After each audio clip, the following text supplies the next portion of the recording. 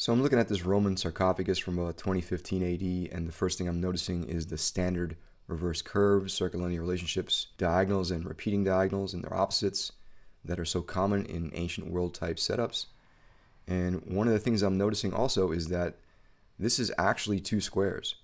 So you could consider it a root 4, but it's two squares side by side, and I'm not sure if they were using the section. A root 4 golden section rectangle is two squares, and so I've seen the golden section as far back as 5000 BCE, but that was in China. So I'm going to go with a simpler approach first and see just what the squares do in these repeating diagonals based on their armature.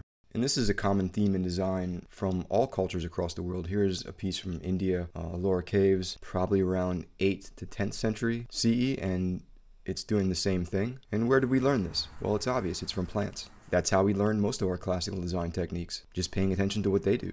Think of early humans' visual theory of everything before science. So this is our blueprint. And if you go back to the square, look at the fractal nature of the square and how well it breaks down at every level. I mean, you can even go into the top and divide it into thirds based on 4 squares side by side.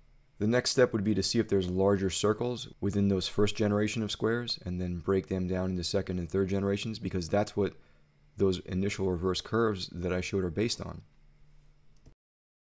So if we go back now and lay a root 4 on top of these squares, square root of 4 is 2. So the golden section of a root 4 golden rectangle is going to be on these basic square divisions. We can see that there is one interesting line created on the initial reciprocal that seems to have something to do with the lid, but it's questionable. Everything else is pretty consistent.